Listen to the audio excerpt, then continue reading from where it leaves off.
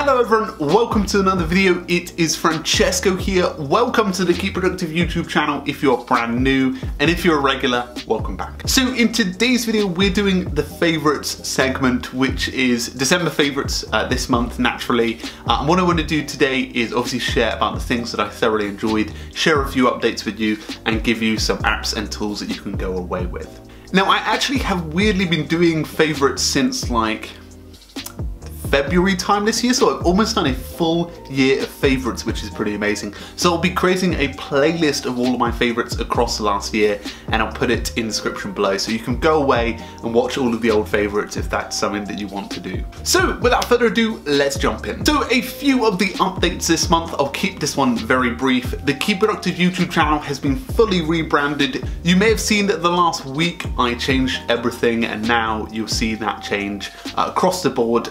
And now be referring everything to the Keep Productive YouTube channel. I have a new email, which I'll put in the description below, so you can find all of that lovely stuff there. But it's been awesome because I feel like this finally has been set in stone and something that I'm comfortable working with.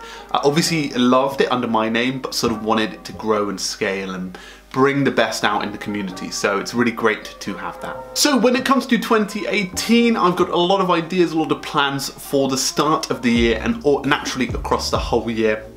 I will be opening a brand new YouTube channel very soon, which we focus towards study. So those students that are watching my videos out there will have a separate channel, which will go into detail at how I think students can save time and not stress that much. So hopefully that will be a very useful channel, and that will come from sort of my experiences and also other people's experiences as well. I will be launching a new podcast for you guys out there because I know you love apps and tools, so this one is going to be focused about apps and tools that you can go and dive into, but specifically the apps and tools of professionals and individuals out there who are doing great things, to give you some insight into different apps that you can use and different scenarios that you can use them in. So hopefully you will enjoy that one.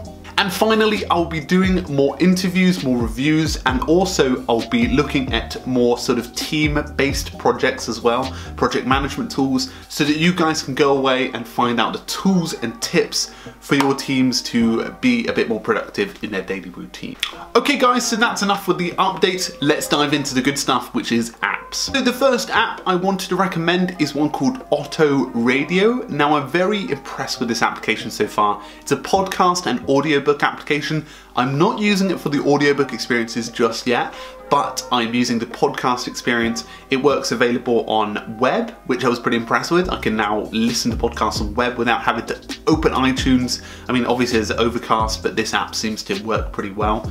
I got it on iOS. I believe there's an Android application, but I'm so impressed by this application so far. There's a host of useful podcasts. They've obviously got the library of podcasts, but I like the recommended section. I'm finding some really awesome discoveries there. And also there's a host of audiobooks that you can tune into at a reduced fee. Cheaper than Audible, I think, because you get unlimited amounts on a subscription rolling. Naturally, they've got a weird premium pricing thing, but so far it's an awesome application if you're looking for a good podcast experience.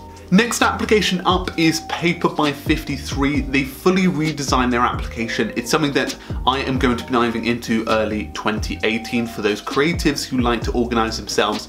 But I have always been a fan of Paper by 53. I remember the first time I used it, a friend had it on their iPad, and he showed it in terms of like being able to use it creatively, but I really loved the design of it, the experience of it, and how well it worked. So Paper by 53 is fully redesigned. It's something I'm going to be checking. So the next application is Notion. I've sort of fallen in Notion love this month. I'm very impressed by Notion, thoroughly enjoying it. I'm going to be doing a full review. Although I've already done one before, I'm going to show you a full tour of my layout so far. Hopefully it will give you some insight into how the tool can be used, but I think it's pretty damn cool, and definitely the iOS app is impressing me so far. And finally, Newton Calendar. Newton is an emailing application. I work there at the moment, but I've been so impressed. We've launched a new calendar application this month, and it's really fluid design. I'll show you a few previews of it, but the application works really well. I love the natural language input that we've put into it.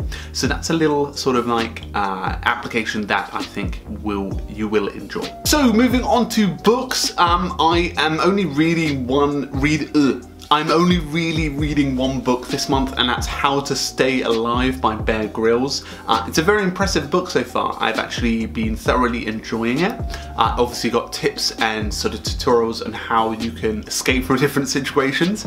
Like I was reading about shark attack situation the other day. Obviously, like, these situations aren't necessarily going to happen. Some of them are very practical, but it just provides you with a different approach to stuff, especially if everything went wrong, fell in the ocean, I don't know. But it just provides you with a useful toolkit of approaches when stuff bad happens. But I was reading about shark attack the other day, and it was saying about how the way that you should deter them if they're swimming around you, because that's a sign of attack.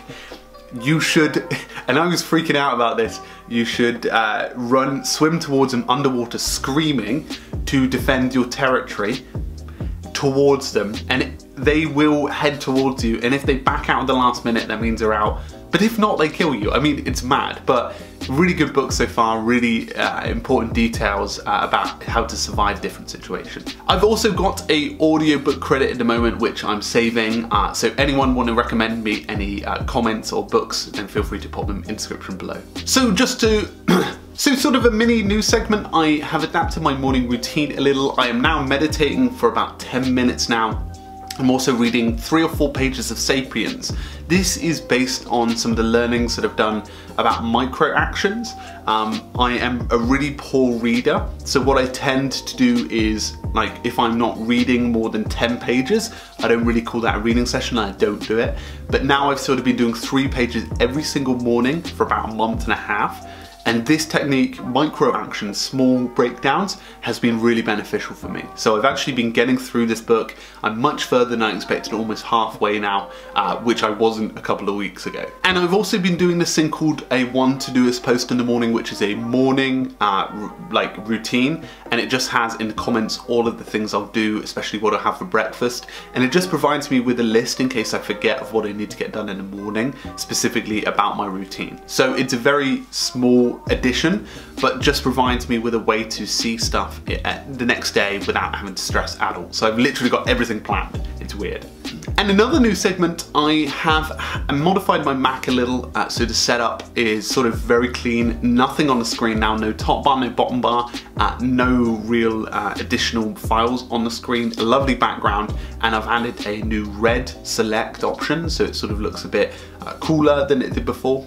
I've also modified a terminal tweak in it, so now I can open up the terminal and change where my screenshots goes. I found out this using a little tutorial, so I'll include that tutorial in the description below, but I found it a very useful way to clear screenshots from my home view. Guys, I hoped that you all had a great Christmas. I hope that you'll have all a lovely new year. I will be back in the new year doing loads of videos, loads of content, loads of blogs, loads of everything, and hopefully you enjoy it. So if you're not part of the Facebook group yet, do join now in the Keep Productive community. There's over 820 people there, all amazing people, and it's great to have that community that shares apps and resources. So guys, I really appreciate you stopping by today. Make sure to have a great day, keep productive, and I'll see you guys very, very soon. Cheers.